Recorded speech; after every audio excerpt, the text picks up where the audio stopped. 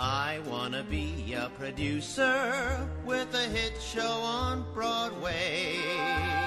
I wanna be a producer. Hello, everybody. My name is Ken Davenport. This is the Producer's Perspective podcast. Thank you for streaming, downloading, or listening however you are listening to us today. Hey, before we begin, if you enjoy these podcasts and want more of them, do me a favor, give us a big, fat, juicy review. Click that star icon on your iTunes page. However you want to do it, just let people know that you're enjoying them, and we'll keep doing them. And by the way, please do email me and tell me if you have ideas for guests or just want to tell me off, whatever you want. It's just ken@theproducersperspective.com. I look forward to hearing what you have to say. And with that, I am pleased to announce my guest today is Tony-nominated director, Ms. Sheryl Kaller. Welcome, Sheryl. Thank you for having me. So Sheryl grabbed that Tony nomination for the beautiful production of the play next fall. She's also the director of Mothers and Sons, which I was a co-producer on. She's directed at all of the leading regional theaters around the country, including Roundabout, Lincoln Center, New Group, ACT, New York Stage and Film, and I could go on, but then I'd have no time for questions. And fresh off Our Town, for the Deaf West Our Town out west, yeah? Okay, so first question. For so many people, the theater, I find, is like a love at first sight, right? What was your first sight of the theater? Ken, I love that question because my parents were involved in community theater, and my dad was this very macho guy, and he designed the costumes because it was at a time where people bought cars, and he was in the auto seat cover business. So he was the only guy in Temple Hillel that knew how to sew. So he would make all the costumes out of naugahyde, like literally what they covered the car seats from. And my mother would sing and act and dance, and it was the Corinthian Players, and that's what I grew up on. Tell me he designed the costumes for Lacage or Right, something. no. He would make these pleather, now it's called pleather, bow ties and vests. They were so ugly, and I thought they were so beautiful. And I think at a very, very early age understood that my father was Metro before Metro, because he wasn't embarrassed to sew costumes or measure women's busts. He was very but he was this very kind of macho, now it's weird, but he was a Zionist and he was a Republican. And I hope he passed away a long time ago. I imagine that he would have loved Obama because he sewed costumes. And then my mother, one Wednesday a month, I grew up on Long Island. My mother, one Wednesday a month, would take me for a mental health day. And I saw almost every show on Broadway that way. Wow. What was the first show on Broadway? Do you remember? Pippin. And I looked at Magic to Do, and I said, that's what I want to do. I saw Fosse. And then I directed Sweet Charity in college, and I invited him, and he sent me a telegram opening night. What did that telegram say? It went, break a leg, stop. This was, and it was a yellow telegram. It was yellow and brown, and it said, all the best, Bob. And he didn't write Bob Fosse, and it took me a little bit, and I went, oh my God, I just got a telegram from Bob Fosse. And he died when I was on my honeymoon. And so it's a big regret of mine that he wasn't alive now, or when I started when I started working in the business, I would have loved to talk to him. So fascinating for me, because you've done a lot of these great plays all over the country, and one of your heroes was obviously this director choreographer of musicals. So what about Fosse inspired you or attracted you?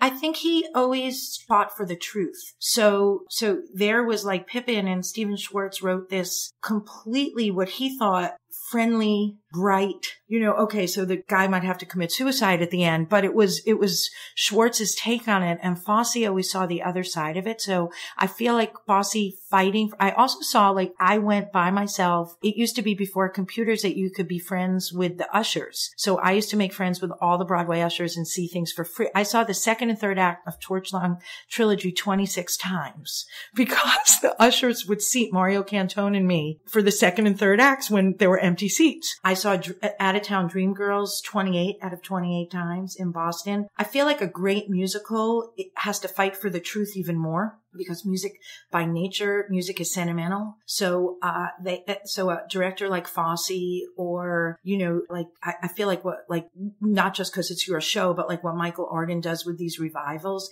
he goes right into the truth of the matter. And then the presentation of it becomes ancillary to the truth. And then also in a negative way, I did only direct musicals. And then I did Next Fall, and I became known for that. So no one knew I knew how to do musicals, because they tend to put girls in more of a pocket than they do boy directors. Not anymore. We're changing that. We'll get to that. So you see, when you said, I saw Pippin and I said, that's what I want to do, was that directing or was that just the theater? Like, how did you get to the directing part of it? I got to the directing young. That's a great question. I realized when I was cast as Rosie in Bye Bye Birdie at Valley Stream South High School, and everyone was excited about performing, I wanted to rehearse more. And I also thought the English teacher who directed it did an egregious telephone hour. So I asked if I could restage it, and she let me. And I did restage the telephone hour.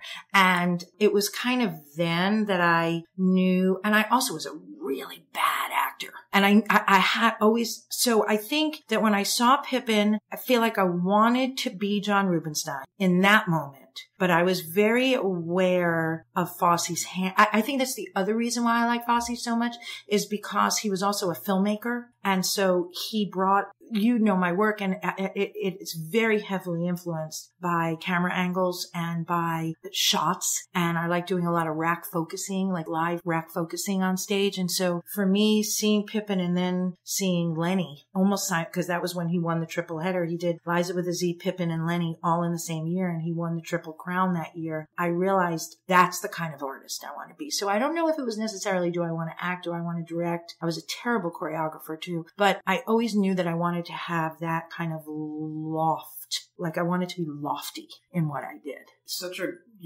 I've done so many of these podcasts now, and one theme I have with really successful people is that they know when they're not good at something, right? And I just find that you have to be so objective about where you belong. Hey, I'm only okay at this. I'm going to find something that I love and that I'm really great at. Well, I think that, and I'm sure so many other people have said this, is that so much of what we do is about perseverance. So much of what we do is about staying in the game. And so much of what we do is about growing this second skin so that we can really tell what is real criticism, what is false, as Mr. Trump would say, false news, and what's the real news. And particularly now that we get the privilege, or I get the privilege of developing shows, like, the show that we did together, and you came that first night and you were like, you had that yellow pad and you were just down, and there were so many great notes in there because my feelings didn't get hurt, because I knew, you're right, I can be better there. This could be better. This, oh wow, Ken has this opinion on something. And that takes a lot of perseverance, because you have to have the confidence to know that you're really good at something, but also be able to hear when you can be better and when the best idea in the room wins. So where did you get your training? And maybe that's school, maybe that's not.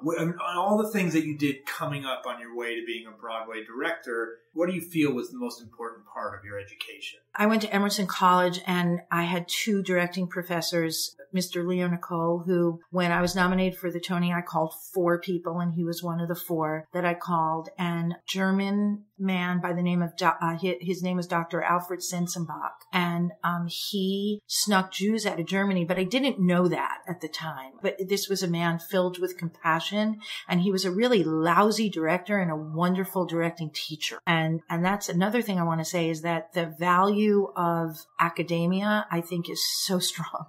And I learned the basics of directing. I learned the foundation that I still use every single day, that what those 2 men taught me. And the fact that I went to a school like Emerson, and I never felt like a girl director until I became a professional director. There, I was this director that they believed in, and they just kept encouraging me. And then I also think my journey was my training, because I was trying to make it as a director. And at that time, there were no assistant directors or no associate directors. So I was the production stage manager of the bus and truck of 7 Brides for 7 Brothers. So I learned a lot there, and I came home, I got married, my mother died, I had a baby a year later, I had another baby 2 years after that, then my dad died. And my husband made a living. And so I was able to say, I need to stay home, because I was afraid I was going to die. really? I thought they both died young, so I want to be home with my kids. So I had the privilege of my husband making money, and I lived a lot of life. And I bring that into the room with me every day. And so I think it was all three. And also, we have a wonderful community here. I mean, when I go to watch, when I was directing Next Fall and then went in the alleyway and hung out with Michael Mayer, and he and I both talked about the struggles or an obstacle that we were having. I find that the directing community is a pretty fabulous community, and we help each other, and I think we can learn from each other's work. What do you look for when you read a script and that makes you go, oh yeah, this one, I'm doing this one? Arthur Miller once said that all great plays are about moral people struggling with their morality. So I go there first, and then I have a conversation with the playwright, and I see because I believe that theater is the last collaborative art we have. I think that, Joni Mitchell, I'm quoting all these people, but all these people were such huge influences in my life. Joni Mitchell in her 1974 concert said, no one says to a painter, paint oh starry, starry night, man. They're very, it's a very painting and writing music and novels. Or even film. You fix it in post. In theater, it's really about what's happening in that room. Like, I will absolutely say that Jeffrey Knopf's co-directed Next Fall. He had way more directing experience than I did at the time. And so we were in the room together, and also the last scene, it didn't feel right to me. Just there was like there was a page in that last scene that just kept not feeling right and just kept not feeling right. And finally Jeff trusted me enough to say, write it. And I did. And it was based on the experience of turning the machine off when my mom died. And so only I could write that. What wound up in the play was what Jeff wrote, but it was about Jeffrey being able to be collaborative enough and to trust me enough to say, okay, write that. And then he rewrote it and it was completely different. But I got really scared when we shut off the machine on my mom that her feet were cold. And so I wrote that scene. I'm also a terrible writer. I wrote that scene, and Jeff wrote the beautiful lines of that Cotter Smith spoke, a blanket. He needs a blanket. And the whole audience, like, you could hear them start crying. And that was my mother's story, but I didn't know that at the time. It was Jeffrey's generosity. So I also look for a generosity in spirit from a playwright. It is true. It's such a collaborative art form, which makes it so much fun and enjoyable and also so challenging. I often say that it's, to use your painting analogy, it's like doing a musical is trying to get 20 people to paint the Mona Lisa. So true. Everyone has a different idea. And a director, I feel, has to be the diplomat throughout all of that. How do you deal with designers and writers and actors all wanting different things? Well, I think you have to firstly create a room where everybody feels like they have skin in it. I think that if you don't allow people to feel and know that they have skin in the game, you're not going to get them at their best. And then that's the easy part to me. I have two kids too. Again, I came to this after birthing two children and bearing two parents. So that kind of navigation was the easy part. That was the real life stuff, because you want your kid to feel like they cleaned up their room, even though you helped them clean up their room and things like that. I find the hardest thing about doing a musical and the hardest thing about doing commercial theater is that as a director, in being the diplomat, you could easily be tricked into going to the medium common denominator. And you have to keep fighting for bringing the best people into the room, whether it be the best designers, whether it be the best actors, whether it be anything. Because to get 20 people to agree on something, you're only going to go to the middle. So your job is to keep getting it to the top and then being selective to know what you want to fight for and what is benign. That's been the part of it that I've learned through screwing it up. So you decide you're going to do a play. First day of rehearsal, everyone gets in the room. What do you do? Read through. And second? Table work. And what is that room like? Is it do you just listen? Do you get feedback from the actors? Describe your process. I always get feedback from the actors. I feel like I'm privileged enough to work with actors who I know I want feedback from. So I don't think we get that in every circumstance, and I don't think every director gets that in every circumstance. Although I do say any of the directors who are teaching in high schools and middle schools, listen to the kids, because that is also really fun. And I know that, and you guys are doing the hardest work, I think, is educating these young, malleable people. So I do listen to actors. Certain playwrights don't love listening to actors. Jeffrey Knopf came to this as an actor himself. So we did a week of table work on Next Fall before we even got up. Terrence McNally needs to hear something once, and then you'll get a rewrite of the whole play the next day. And And there are certain moments where, but like, who wouldn't listen to Tyne Daly and what she thought about her journey? I like also when designers, because it's a visual art, we forget that it's a visual art when we're in these play development things. And so when a designer says, I'm having trouble figuring out this scene or how to light this scene or how to execute this scene with projection. Now projection is so relevant in our business. I pay attention to that because if these wonderful artists can't figure out how to put that into their craft, then I go back to the page and I always go, because I mostly do new plays, if not only do new plays or musicals. So I like sitting at the table. I like actors asking a lot of questions. And the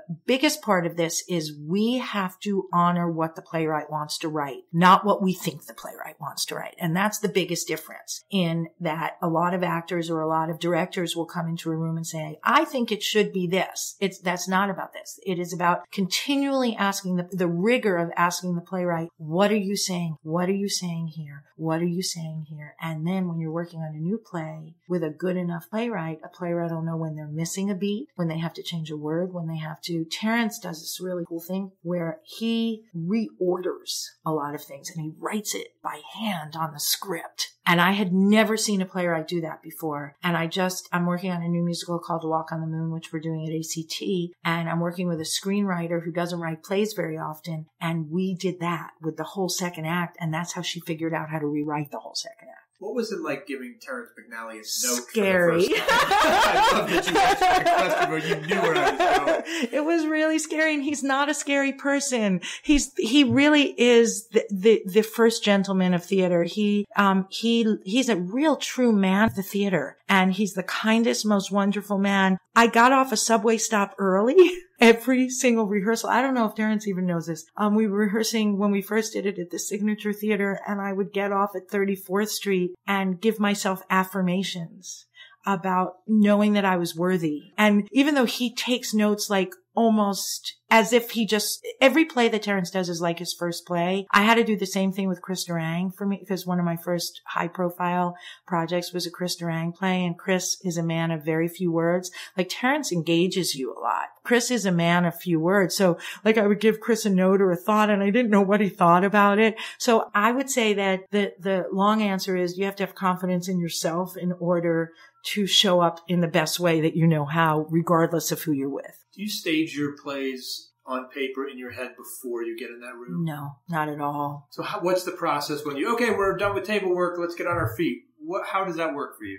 It is with the map of brilliant set designers. The set goes through, I would say, probably 30 rewrites before we even tape it to a floor in the rehearsal room. And so the set feels like the playground. And I watch what actors do instinctually, and then I spruce that up, and then we do it again, and then I change it, and then I ask them why they're crossing there. And it becomes that process of the collaboration. And then I usually ask the playwright to leave in the second week while we're staging so that they can come in with baby eyes. And then the playwright comes in and gives me pages and pages and pages of notes. And so the blocking changes. As you know, my work is known for its naturalism, and my work is known that no one crosses unless there's a reason to cross. And like for Mothers and Sons, it was 90 minutes real time during a sunset on Central Park West. So to me, the story we were telling was lights coming on, then lights shutting off. And when you ask Terrence, I asked Terrence, what is this play about to you? If you could put it in one sentence, what's this play about? He said, well, it's about a woman who comes into an apartment. She takes off her coat and she puts her coat back on. And to me, that was all I needed to know. And I said, oh, okay. And so Tyne Daly stood up for 17 pages with her coat on and never sat down until she took it off.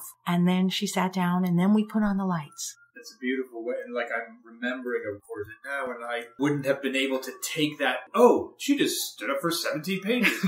But I remember the tension I felt in that moment. Which comes from that beautiful premise of Terrence's. What's one thing that you do today in your directing style process that you didn't do when you started? I would block on paper when I started. It's so interesting that you asked that question. I would block on paper when I started because I needed to be the smartest person in the room. So I needed to be ahead of everyone, which is not collaborative. is being ahead. I have to have a vision. I have to have a very, very clear vision. I just put Frozen on a cruise ship for the Walt Disney Company. I had a really clear vision, but we workshopped the crap out of it as well. So I do not, next fall, I went to go stage the second scene in the play right after we got up from the table. And Patrick Breen, I said, okay, so and he looked at me, he said, are you kidding me? I went, what? He said, you're not staging us, are you? And this is Patrick Breen, drama department, Naked Angels, the guy. And after I went into the bathroom and cried privately, truth be told, I said, okay, what do we do? And he said, well, we're going to feel it and we're going to do it that way. And that's the way we did it. It's amazing. I think so many of us directorial, you like control. We all like control, right? So we try to control everything. Of course, one of my favorite quotes is it's okay to build the plane while you're flying it. Who said that? I love that. That's, it's been passed down, I think, from several people, but you really have to be fearless in order to do that. It sounds like that's something you learn. Because your audience is also whatever, if you have 4 people in the play, it's your 5th character. So you, again, to work in the privilege of the way we get to work, which is for the most part 3 weeks of previews, we really can pay attention to that audience. Or conversely, the play that we did together in Florida, we had 2 previews. So we had to rush that process a little bit, but they do become, you have to be, I go back to what I said about Jeff he trusted himself enough to be collaborative. It's this tricky but very clear confidence that you have to have in order. Uta Hagen says acting is 95% listening. I think that goes with everything we do in the theater. So how much do you listen to that audience during previews? Ridiculously so. I mean, almost because, I had my kids. I trained in New York. I've kind of had this backwards career of most people, cut their teeth in the regions. I can't wait now. I'm in the regions 3/4 of the year this year because my kids are cooked and I can go out and work in San Francisco. I'm doing a new play with a director who wrote his only play, Sean Daniels, at Pittsburgh City Theater. I'm leaving next month, I guess. Maybe February, March. You have to check your calendar to know where you're going half the time. So I absolutely, you can watch an audience posture. You can see when they laugh. You definitely can craft humor with an audience. That feels like the most obvious one. When they're leaning back, when they're leaning forward, when they start moving around a lot. In the winter, you can't trust coughing, but in the summer, you can trust when they start coughing. The winter, everyone's sick, so everyone coughs, so you can't. Like the night Ben Brantley came to see Next Fall, everyone was coughing in the second act, and I was convinced we were going to get a horrible review. And of course, I don't read reviews. I lean on my agents.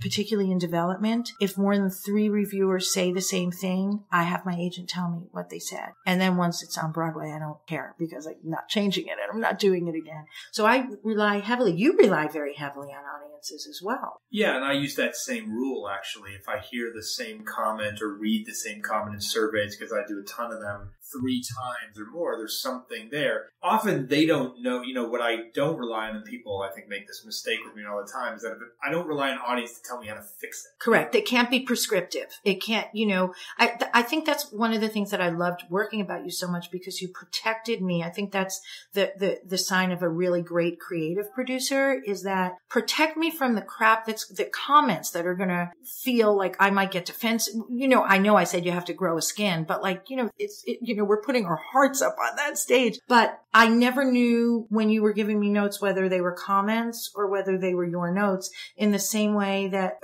Terrence and Jeff, most playwrights don't like giving notes directly to actors. And I play a game with the actors that I'll give them money if they can figure out if it was my note or the playwright's note. When you were coming up, and even now, you work a lot, right? So do you find still you have to put on a marketing hat for yourself? Do you have to do lots of networking? When you were coming up, what did you do to help build your career? What I did differently when I was coming up was I had to sell myself a lot. And I had to, at the time, it was at a time when people weren't hiring women who had children. And so my way of interviewing was a reassurance that I can do the job. It was almost less selling and reassuring either the playwrights or the producing organizations that I could do this job. Now I find myself in a position where I get offered a lot of things, and I'm really lucky that way and blessed that way. With that said, I have to network. I have to show up at openings. I have to make sure that my face is visible a lot. I hate doing the red carpet, and my agents are very much like, you do that red carpet, you put on a little mascara and lipstick and you do the red carpet because it's good when people like open playbill.com or something like that and they see my picture there. So I think that with that said, I get to choose what I do now. That's where I don't think there's anything different than doing a Broadway show, than doing an off-Broadway show, than doing a show in Florida, or frankly, a show in, Jeffrey Knopf's wrote a new musical with Jonathan Brooke, and we're going to Texas State next week to develop it with students because we feel that these kids will teach us a lot about our play because we need a lot of development work and they don't have the expertise that professionals do. So they'll show us all the holes in it. And we're excited, just as excited about doing that as I am about doing my, with all the great professionals for my Walk on the Moon lab that I'm doing 4 weeks from now. So I think but you do constantly have to sell yourself, and you have to be really clear on what you're selling. Like sometimes I feel like I'm on a treadmill. Sometimes I feel like, what am I chasing? I think you have to be clear about what you wanted. After Trump was elected, I wanted to do Our Town with Deaf People. That's what I wanted to do. I saw your production of Spring Awakening. I saw Big River at the Roundabout and in LA. And I said, I want to build a community with deaf and hearing people who speak 2 languages because I feel that the Democrats and the Republicans are not listening to each other. And if everyone would just speak 2 languages, we might get something done because Trump was just president. And so when Danny Feldman called me from Pasadena Playhouse in his inaugural year and said, what do you want to do? I said, I want to do. So I think you have to be clear about what you want and where you fit in society. I mean, I don't think I've ever actually heard someone make such a clear statement about a mission, about what they want to do with a very specific piece. And it just goes to show you what you do need in order to start rehearsals on a new project. I mean, what a clear vision. Well, don't you feel like you did, as a producer, that you liked your experience with me on Mothers and Sons, or like what Michael Arden did with that beautiful production of Spring Awakening that he did. And now you're doing Once on This Island, or I saw on your poster, which I didn't know that you did. I think The Play That Goes Wrong is the best medicine in the world. And I went to go see it with our mutual friend, Barbara Manicherian. And then I sent my whole family after that. And you just laugh and laugh and laugh. And you don't even have to speak English to understand that play. And so I think, you believe in an artist, or you believe in what you want to give an audience.